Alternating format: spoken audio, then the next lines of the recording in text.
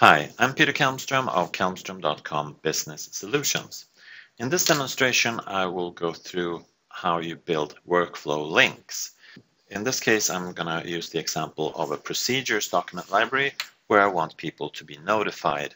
So I've created a workflow that sends emails to me, and for now it's just an empty email with the name of the new procedure. But of course I want the recipient of that email to interact with the information, and therefore I want to build links in that email. So that's what I'm going to be showing here. There are lots of different workflow links. So I'm going to start with simple ones like showing the properties or the tagging or the metadata of the document, editing those directly, going into version history, going directly into the document in preview mode or edit mode, setting an alert on the item, and then going into the workflows page, the current workflow status, and finally start a workflow. All right, let's get started.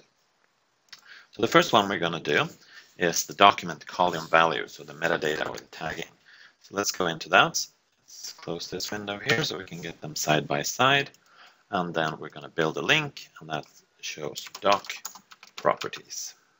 Just doc props works fine for me. So I'll just build a link for that, and I'm going to pick up the current site URL. Of course, you could hard code this, just type in the current site URL, but that means that if something changes, if you do a migration, save as a template or something like that, then on the site this will not work later. So to get the current list name, I have to put a space in there, because if I don't have a space and just add another lookup, it will edit the current one. So I need to do a space so that SharePoint Designer understands that I want another one. So I want the list name here. And then of course I want to remove that extra superfluous space because I don't want any extra space in my URL.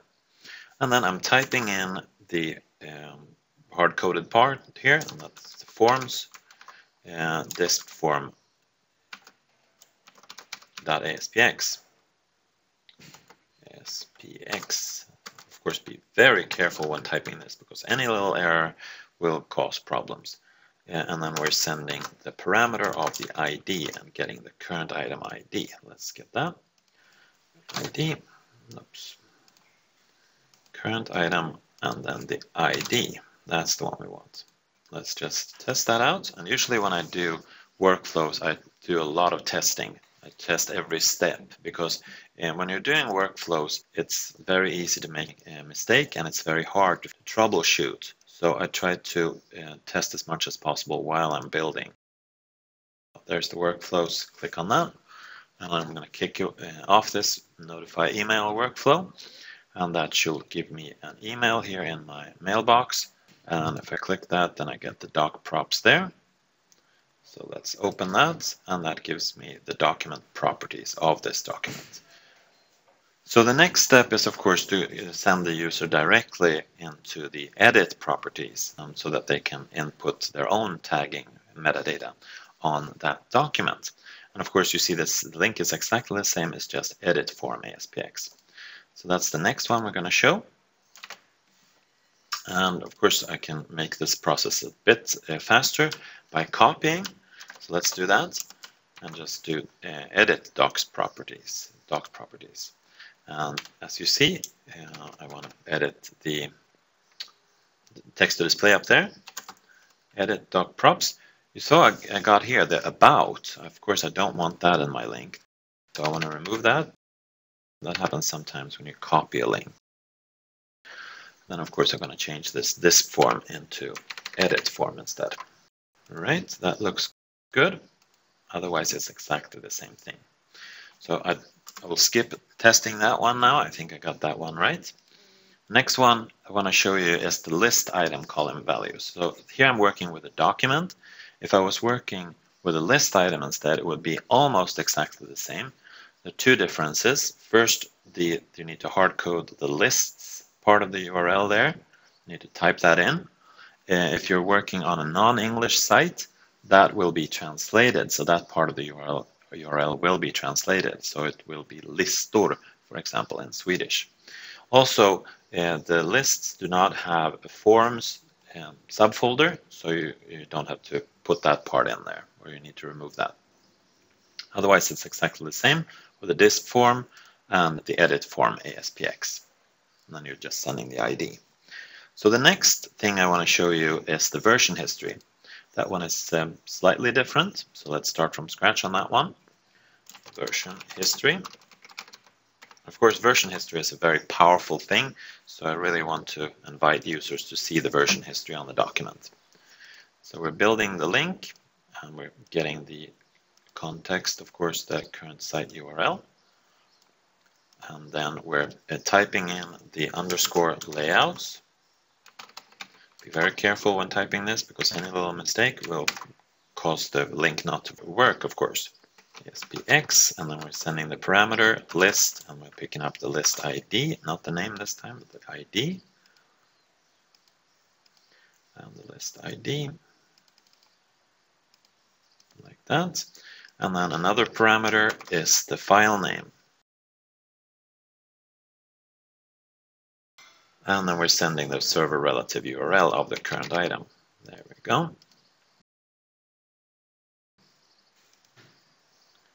All right, that's the version history. Let's do another one before we test. The document preview mode. This is the rather tricky one. So let's do that one. The preview mode only works in SharePoint Online. It's a rather new feature, and it shows the document in read mode. So that one is a useful one. Let's copy a bit here, because we can save a bit of time on that. So first part is the same. So doc props, which is not what we want to show here. We want to do read doc. And again, we got that about thing there. Let's remove that. And then we have the site URL, the list name, that's fine. And then we do the forms, that's fine too. And then we want to do the all items ASPX. And you might recognize this because this is the default view on document library or a list, actually. So if that has changed, if you've changed the default view name, or if you've removed it, then of course you need to change this. So it needs to point to an existing view. Items, there we go. All items ASPX, and then we're sending the ID. And notice that we're sending the ID twice here, which is kind of strange. And we're not actually sending the ID, we're sending the server relative URL. And we're sending it both in lowercase ID and in uppercase ID. I've messed with this a lot, and that seems to be the one that works. So don't ask me why that happens, but that's the way it is. ID. There we go, and then the server relative URL again. All right, so now we're sending the parent also. Parent equals current site URL and current list name. Again, we're doing that from the context. And then space, remember, to get them to get the other one, the other lookup. And then removing the space again, of course, in that too. So now we have two new workflow links that we want to test. We want to test the version history and the read doc. All right, let's do that. Publish that. Maximize the browser.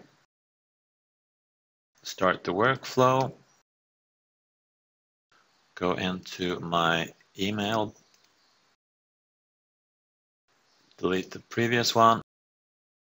Here's the new one coming in. Excellent. So there we have the version history and this one, the read doc. Let's try that one. And there we are. We're going into preview mode, which is fine. That's where we want to go. The next one is if we want the user to actually go directly into edit mode on the document. So let's do that one too. And to build that kind of link, it's slightly different. We are pointing to the current site URL and the layout doc ASPX, and then we're just providing the source doc. Notice though that this providing the source doc, you really need the GUID for that, but it redirects with the server relative URL also. The downside, well, we can't get the GUID. GUID is not possible to get in a workflow. You can get that through code, but not through the workflow. So if you change the file name of the document, then of course the server relative URL will change also. So let's do edit doc here, build a URL for that. That's not what I want to do. There we go. This is the one we want. Build a link. And we want to start with the current site URL. And then we want to type underscore layouts 15 and then doc ASPX question mark source doc equals, and then we send the server relative URL. Then we're done with that one. All right, let's do another one before we test. The new alert is of course a really powerful one. And it's almost the same. It's pointing to a document in layouts here. So we can copy that and build a URL. And it's not going to be edit doc, it's going to be new alert on doc. That's what we want, right? So instead of the doc ASPX, we have the sub new. Of course, this is a subscription. That's what it's called internally, but it's the alert. That's what it's called in the UI. So sub new ASPX, we're sending the list parameter. And that's the list ID we want there, and that's from the context. And then we want the current item ID. So we're sending that also, ID equals, and the current item ID.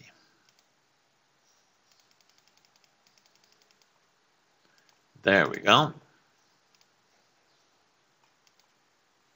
New alert on doc. So we have two of those new ones. Let's test. Maximizing the browser, starting the workflow. Notify email, kicking off that workflow. And going into the mailbox, clear out the old one, the old notification. There's a new one. The edit doc, let's test that one first. Oh, I did a mistake. I did ASXP. All right, let's do that one. PX, of course. I told you to be very careful. There we go. ASPX, there we go, directly into edit mode. Perfect, that works good. And then back to the email. So the new alert on doc, same thing. I did when I copy that, of course, when you copy a mistake, it becomes two mistakes. There we go. So there's the ASPX. There we go.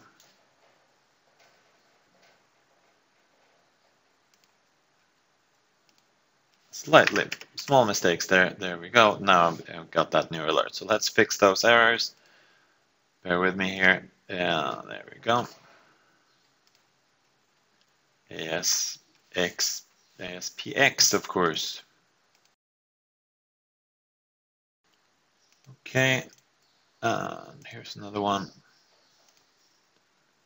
ASXP. That's not PX. That's what we want. All right. I don't want to test those two again.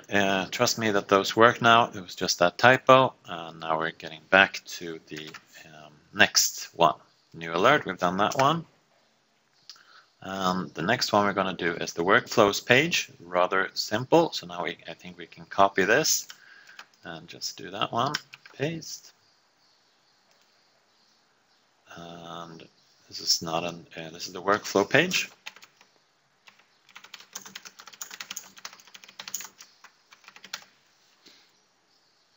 And then we are modifying this. It's not the sub new, this is the workflow now, ASPX. And we're sending the list, that's the same name, the list ID, and then the current item ID. So that's exactly the same. So the workflow ASPX, that should work. All right, done with that. Should we do one more? Yes, let's do one more. All right, let's. This one is similar too. So we'll just copy that one, modify that link, layouts, and this it would be the work stats, WRK stats.aspx, and then we're sending the list ID, and we're sending the workflow instance name. And then we're adding that from the workflow context. This is of course very useful if you have a long-running workflow, so you want to see what has been happening in that workflow. So if you're doing updates or you're creating tasks, stuff like that. So that's powerful. All right, let's test this now. The workflow page for current item and the workflow status page. That's the one we want.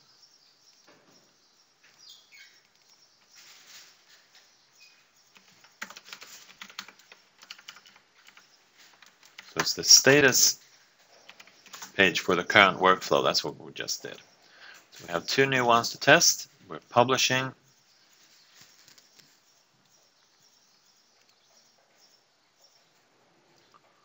And let's kick off the workflow again.